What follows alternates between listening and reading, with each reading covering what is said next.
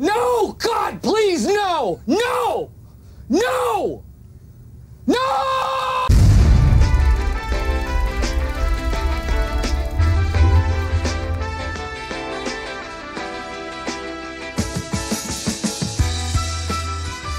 Okay, I haven't had to do a video on this topic for quite some time, and I'm honestly, thank goodness, because as much as you guys like me ranting about this sort of thing, it drives me nuts. It really does, okay? It's about the rating system on IMDb. Now, when I sit down to like watch a movie to review, I either find it myself, okay, or I get like a poster or, you know, and some background info sent from the director or the producers, or I get you guys suggesting it, okay? But a lot of times, I don't really investigate a movie until after I watch it. All right, such is the case with this movie. I just saw that it was coming available. I sat down and watched it. I had certain thoughts in my head about the flick, and then I started doing research. I went on IMDb. That's where I always go first, just to get characters' names and who played them and the director and some just stuff to talk about, okay, when I do the review. But the one thing that always catches my eye is the fucking IMDb rating, all right? And it happened again. At the time of me reviewing this movie, okay, it is right now sitting at an 8.1. And I'm thinking to myself, as soon as I saw that 8.1 out of 10 for this fucking movie, they're upvoting it. Absolutely. Now, I expected just to see, you know, maybe like 30 to 50 to 60 votes, and that was it, okay, because it's relatively new. This movie has over 1,000 votes on it that are either 8s, 9s, or 10s. Now listen, you know me, I keep it real and I don't hold any punches back in my reviews. There is no fucking way this movie is an 8, 9, or a 10. This movie isn't even a 7, probably not even a 6, okay, if I'm being honest. And it drives me insane, okay? And now they must have had like some screenings for this movie or something where they've asked people to vote, to give it a good vote, to help, you know, and I get it. And I'm not saying don't watch this movie, because I know these guys want to sell their movie so they can make some money off it and maybe make another movie. I get it. I totally get it. But they're lying to the fucking audience, the mass audience that's going to come to this when it gets released wider, and they're going to see this. So all I'm saying is that the bozos that gave this 8, 9s, or 10s, for the most of them, there might be, you know, 10% of those people, and it's mostly family and people involved in the flick that will give it that. Listen, they're just upvoting it. They absolutely are, okay? And mark my words, okay? Keep an eye on this film, all right? Because it's sitting right now at an 8.1. I guarantee you, within a month to 2 months of this movie, after it's been released and more people get to watch it, I guarantee you it's going to level out, probably around a 5.5. And that's where it's going to sit, because you're going to get the idiots that are going to downvote it, giving it 0s and 1s. And this movie is not a 0 or a 1 or a 2 or a 3. It's just right in the middle, okay? It's like a 5, between a 5 and a 6 out of 10. But for the noobs that come on here and want to learn about this flick or see what it's all about, if they should watch it, don't go to the rating system. Go to some more generalized reviews like Rotten Tomatoes and stuff, and just kind of educate yourself on a movie before you sit down to decide you want to, you know, pay to watch it. I mean, it's only $5, so I mean, it's not like you're dropping a lot of cash to go rent it, but it's still. And this movie isn't terrible, okay, but it's not that good. It is in some parts, but for the majority of this movie, it's just fucking boring. And the trailer, it's one of these trailers that really are kind of edited fairly decent. But what they do is they take all the best parts of the movie and put it in the trailer. So when you go to watch the movie, there's nothing new there for you to see. And that's unfortunately the case with this movie, those who walk away. Sadly, at the end of this movie, you're going to walk away and never think again about this flick. I guarantee it. But let me read the synopsis. After Max and Avery meet on a social media app for a first date, they end up at a haunted house only to realize the trauma they share may either save them or erupt into an unforgettable nightmare. Okay, well, basically, our two main characters are Max and Avery. They meet online. They decide to go out on a first date. And that's the first act of this. The first act of this movie is them kind of meeting up, and then they're walking to the theater because they want to go see a screening of Evil Dead. Now, I will say some of the cool things in this movie are these long, no take, no breakaway shots that they have, and this happens right off the hop in the first act. I think I counted it to be 12 or 13 minutes long. It's just them at their start point, and they're just walking and talking, you know, down the sidewalks, down the streets to get to this theater. And the camera never breaks from them once. Sometimes it, like, you know, moves in for close-ups on Avery, sometimes on Max. But the conversation flows. For the most part, it feels real. I can only imagine that the majority of this conversation was ad-libbed, and they did a fantastic job of kind of that, you know, that awkward kind of first date, you know, trying not to say the wrong thing sort of thing. Like I appreciated that, especially for such a low budget horror movie, because a lot of times, and I'm just being real, the acting in low budget horror movies is fucking terrible, okay? But I tell you, I didn't have any problems with the actors in this movie, for the most part, okay? There's some other, you know, co-stars in this movie that their acting isn't very good, but for Max and Avery, it was fine, okay? They get to the theater, there's been a bomb threat called into it, so they can't go see the movie, okay?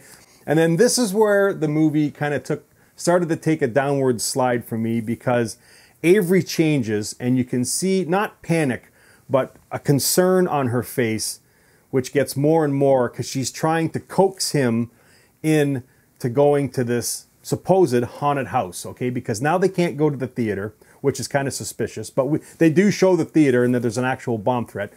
But, I mean, anybody can call that in. But it's just the way her character changes, how she's almost got this desperation on her now because she needs to get him, and she'll do anything to lure him into this haunted house, which is fine. It's all character building. I get it. It's when they get to the supposed haunted house where this movie takes a huge downfall for me, okay? One of the reasons I wanted to watch this movie was because of this character that they promote called Rot Creep. He's never in this movie. He is literally in this movie for 2 fucking minutes. And I'm like, come on, man. Like, this less is more thing's not going to work for this movie. I want this character to be in here, you know, and chasing him. And it doesn't even really chase him. Like, basically what they do is, without giving too many spoilers, which I probably already did, is Max gets knocked out, he gets tied to the bed, and then we're given a very quick background history on this Rot Creep character, where he's confined into this house, and every year, you know, if he's not fed a person, then he can go outside the realm of those 4 walls, okay? So, or they're gonna come and kill Avery or her brother, okay? So they have to feed him a soul, all right? Which is why they kind of lured Max in. Well, Max escapes, and then, like, it's just, I've seen other movies that do this, and I get it's low budget, but anyone could have escaped from the boardings in this house. They've got this door, it's just a straight knob, there's no deadbolts or anything, and it's got a chain around the doorknob. Anyone who is panicking in this situation would smash through that door in a fucking second. Yet for some reason, he can't bust that doorknob off to free himself from this house. I'm thinking, are you fucking kidding me? Like, I get it, it's low budget, and there's certain things we have to accept. But I'm like, come on, guys. Like, at least make the door look fortified. Like, it's just little things like this. The fact that this Rot Creep guy, you want to see what Rot Creep looks like? I'll show you for the minute and a half that he's actually in this movie. This is what he looks like. You see this? This is kind of what he looks like. I could be Rot Creep. It's just a ripoff of that clown from American Horror Story. And, you know, I'm not going to knock the makeup because he looked cool. The teeth looked real, but his mouth never opened, so you could tell it was just a mask. In fact, there's one scene from behind his head where you could actually see the glue sticking his mouth on. And you know what? It's low budget. I get it. I totally get it, okay? But I just wanted more of him.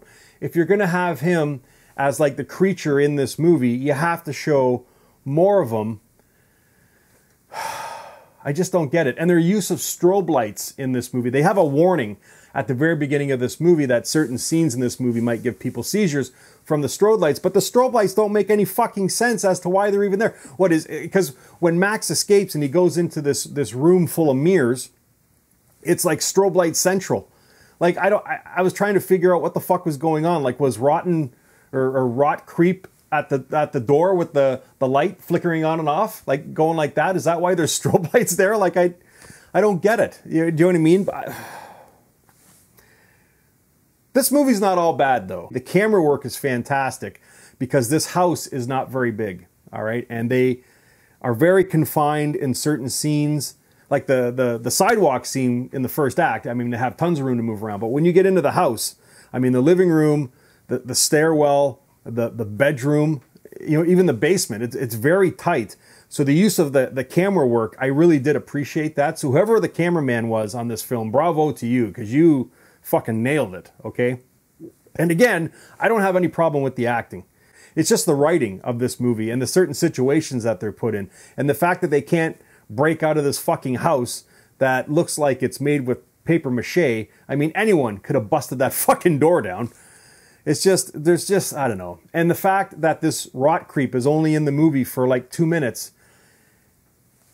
And this house is so fucking small. Like, the chase scenes, like he should be all over these guys. He's supposed to be eating these people, and he doesn't. Like, and this other thing is like, you know, if he touches you, he'll rot you from the outside in. Okay, so he's grabbed, you know, Max. He's grabbed Rudy. Okay, and they have these, and wherever he grabs them on the face or the hands or the chest, it's got these. You know, it's gone black. It almost looks like burn marks, but it's like rotted flesh supposed to be. But they never show any pain. Like, literally, Max's arms from his elbows down to his hands are pitch black, supposed to be with rotted flesh. But he just moves around like it just, they don't show any pain at all. Rudy gets like grabbed by him. You know what I mean? He ends up dying, but I mean, he never shows any fucking pain. Even Avery's brother, when he, you know, goes to attack Max so that they can tie him to the bed, he pulls his shirt up and he's got this huge piece of rot on his stomach and in his chest. It's oozing pus, but he shows no pain. I'm like, I don't get it. These guys should be like screaming and wincing in discomfort, and they just don't. I don't know. I don't know. Why? Poorly written. I guess don't go on IMDb and look at the rating system because it fucking pisses me off.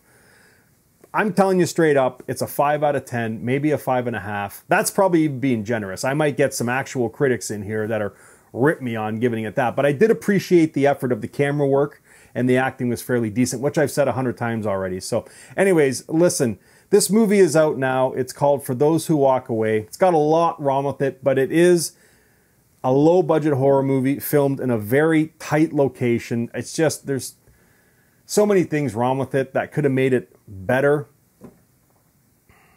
Anyways, go watch it for yourself, okay? And then please, come back here and let me know what you think about it. And for God's sakes, don't look at the rating system on IMDb. All right, guys?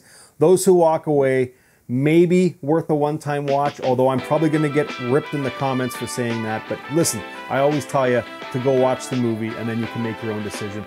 So do that. Come back here. Let me know what you think, guys. And as always, stay